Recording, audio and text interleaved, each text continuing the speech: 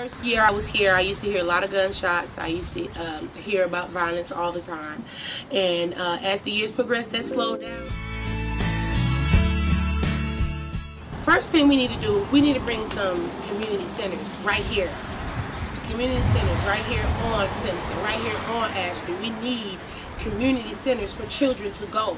Not just after school programs. This place should be open all the time for anybody that needs more jobs. There's no, okay, we already living on Ashby and Simpson, but there's like, you know, no restaurant. Like, we have to be bussed outside of this community in order to make money, you know, so that like there's no restaurants, no businesses that's really locally on this block in the 2-mile radius for real that we can populate and make and generate our own money so we can have a fighting chance